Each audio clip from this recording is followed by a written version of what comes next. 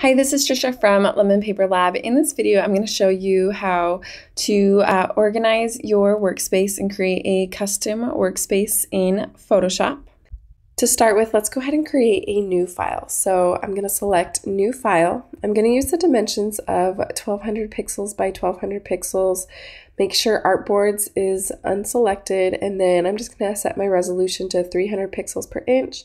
Color mode is RGB color, and then I'm just going to have my background content set to transparent. I'm going to go ahead and click on Create. By default, Photoshop has some preset workspaces that you can work with. To find these options, you're going to click on this icon here on the right, and then you'll see a list of these different workspace titles. So currently we are in the Essentials workspace share, but you can select a different one and you'll see that different menus will pop up depending on the workspace you are using. So if we select photography, different things will change here. So we'll click it back to our Essentials, and then we are going to go ahead and open up some windows that we will be using. For this course, I'm going to show you how I like to work in Photoshop, but your preferences may be different. You can customize the workspace to how you like it best. To start off with, I'm going to take my tools and I'm going to move them from the left side to the right side. So just selecting here, you're going to drag it, and then I'm just going to bring it here. That way I don't have to go back and forth from the right to the left side. Everything is just here on the right.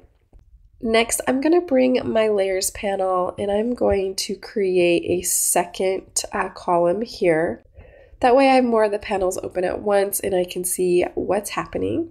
Next, I'm going to take my swatches over here and I'm going to bring it below my layers panel.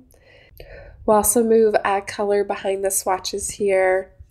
Here I like to have my patterns panel. So if I just open this up, I've got a bunch of different patterns here saved throughout. So we'll just minimize that there. But here's the patterns panel. If you do not see any of these patterns, you can always go to Window, and then you can just select the patterns from here. So the next one I'm going to select is the Actions panel, which I don't currently have open.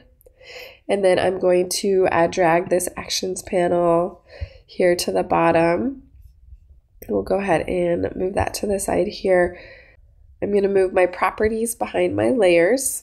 So we have layers properties here. I like to have my patterns here, and then actions. I'm going to get rid of some of these ones here. So you could just right click to close, adjustments, right clicks to close. And then we'll put and then I'm just going to go ahead and close these ones as well. And then you can also adjust this here if you want it to be more space at the top one or the bottom one here. When designing in Photoshop, the main panels that I like to have open are here: the layers panel, the patterns panel, and the actions panel, which currently is empty, and then the swatches panel where you can save your color palettes. And then also moving that toolbar to the right side so everything is here on the right and you don't have to go back and forth from right to left. Once you get the workspace the way that you like it, you can actually save this as a new default. So we'll click back on this workspace icon, and then you can click to save a new workspace, and then you can give it a title. In this case, I'll use Pattern Design, and then we'll click Save. Thank you for watching this video on how to customize your workspace in Photoshop. If you like this video, go ahead and give it a thumbs up and leave me a comment below. This is Trisha from Lemon Paper Lab. See you next time.